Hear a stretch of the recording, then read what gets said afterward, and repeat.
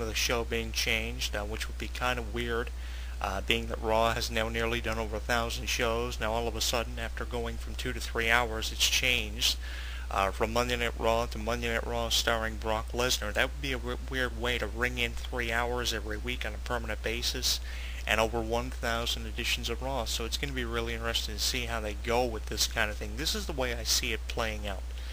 Here comes DX. Over the course of 8 weeks, we hear a lot of promos from both Shawn Michaels and Triple H. Shawn Michaels having some kind of role at SummerSlam in this match, giving the circumstances of the match, and then eventually they have the match at SummerSlam after weeks and weeks of promos, commercials, and a lot of anticipation.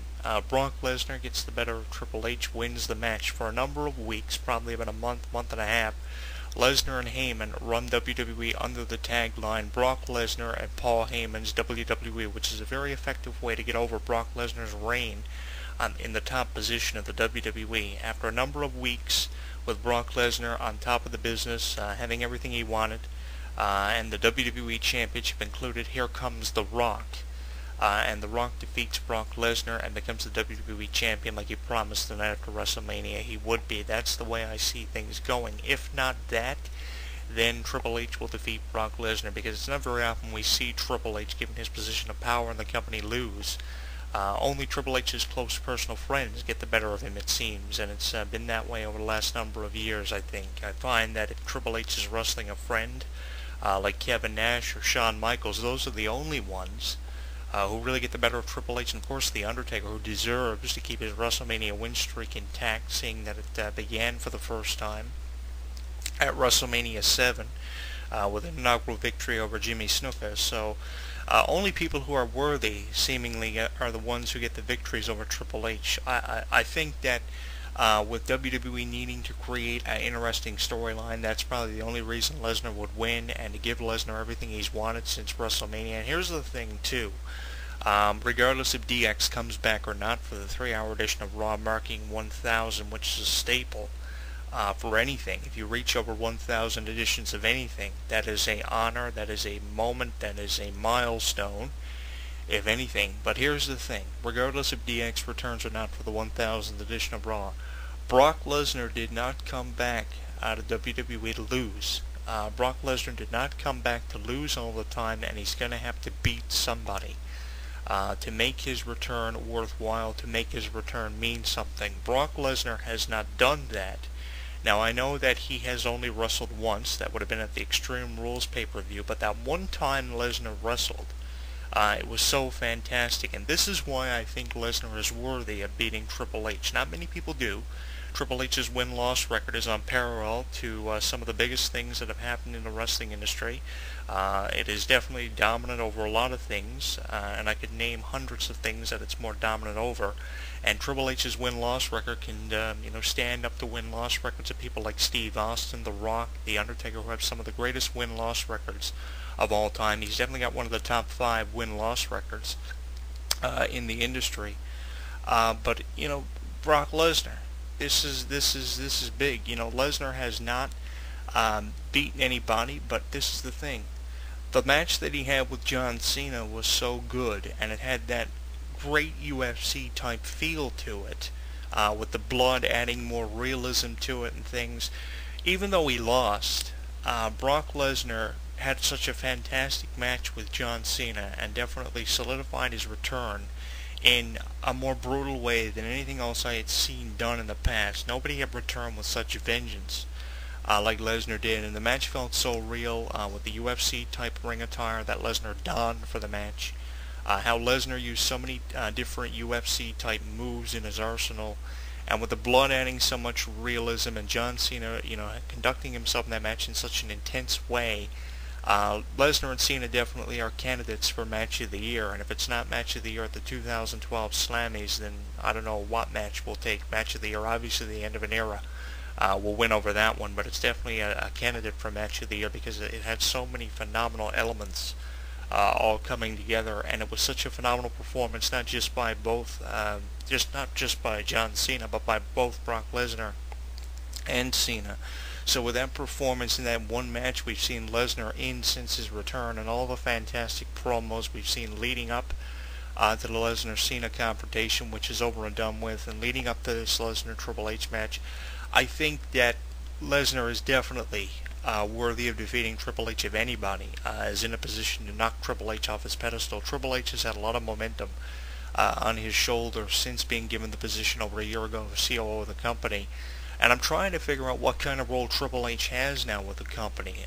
With everything with Vince coming back, with John Laurinaitis running Raw and SmackDown for the last number of months, that has been relinquished of Laurinaitis' duties. Now he says the next time we'll see him is for a Hall of Fame induction. The guy was shit back in the 80s, so I can't really see him being worthy of a Hall of Fame induction over someone like Road Warrior Animal, who's held every tag team championship in every organization, in every territory you can think of, from the AWA right through to the WWE, doing everything. It's beyond me why Laurinaitis believes he should be in the WWE Hall of Fame, or the Pro Wrestling Hall of Fame for that matter.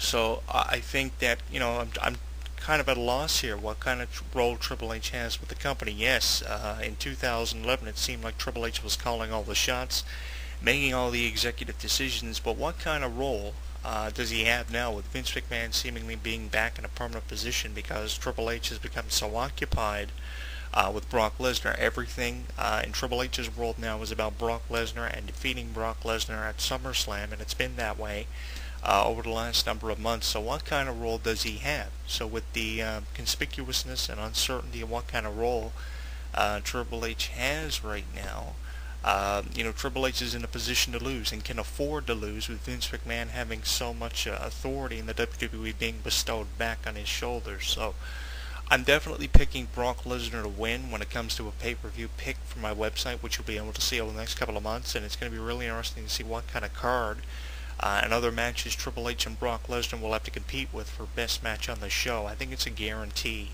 that this match will be, the match of SummerSlam, the match that sells the pay-per-view. I've been saying this for months. I've been preaching it, that Lesnar versus Triple H is a guarantee for SummerSlam, and you can't celebrate SummerSlam any better than having a match between Lesnar and Triple H, two guys who have never went one-on-one before. Lesnar and Triple H have both wrestled icons and defeated icons and held every accolade in the industry. Lesnar winning the WWE Championship 3 times, former King of the Ring and Royal Rumble winner. In 2002, winning the final King of the Ring to ever be on pay-per-view, and in 2003, winning his first Royal Rumble match to go on to main event his first WrestleMania against one of the most prestigious wrestlers of all time, contemplating retirement. In 2013, 2014, Kurt Angle, and defeating Kurt Angle after an unforgettable 450 splash was miscalculated on the part of Lesnar. And then you have Triple H, undisputed champion, documented surgeries that he's had, from torn quadriceps to winning King of the Ring titles, to Royal Rumble victories, to main eventing countless WrestleManias, to defeating a host of icons and legends. I mean, two of the biggest icons are going to clash at SummerSlam. If it wasn't Triple H versus Brock Lesnar, it would have been The Rock versus Brock Lesnar. I would have banked on for SummerSlam. So really, there is no competition. Obviously, the WWE and World Championship matches at SummerSlam will come second to this match. But this match really is worthy of being the main event. There are only a few candidates who could knock Brock Lesnar off of his pedestal of momentum. And some of those, of course, The Rock, Triple H, The Undertaker, have got to be the top 3. And with DX coming back now, it really makes it really interesting. This Brock Lesnar Triple H feud has been interesting ever since it was first rumored about them wrestling at an event like SummerSlam. Like I said, you can't celebrate SummerSlam any better way than by having two of the biggest icons in the industry go one-on-one. And now with DX coming back for the first time since WrestleMania, what kind of role are they going to have? I think that Shawn Michaels should be given an executive position with the company, given Triple H's role right now of being COO. You can afford to bring Shawn Michaels back as a general manager. It would allow him to stay out of the ring. But being the general manager of the Raw Super Show or Friday Night SmackDown will give Shawn Michaels a forum to promote things outside of the wrestling industry and give him a way of making a bit of extra money, given the fact that he just recently had another child added to his family, and it would allow him to stay in the spotlight, which he says is very difficult to remain out of. And after doing something for 25 years, I can understand where Shawn Michaels is coming from. It's been over 25 years now. Another thing too, Sean Waltman and Jesse James, the Road Dogg and X-Pac, are under Legends contract with WWE right now, so I can see them having something to do with DX. How effective would it be if they bring back, Shawn Michaels, Triple H, the Road Dogg, Billy Gunn, and X-Pac, and even have Johnny Lauer come in there for a couple of weeks over the course of the next 8 weeks and have a full-fledged DX return with every member of DX being involved in the faction somehow and having something to do with Brock Lesnar. It would allow Sean Waltman to get some in-ring time. The Road Dogg, who doesn't seem to have lost a step since leaving WWE many years ago and heading to TNA. I'm wondering whether or not Billy Gunn would come back for another run of the New Age Outlaws. I mean, you can do so much with this DX return. It just doesn't have to be Shawn Michaels and Triple H, having all the duties of doing the DX run again.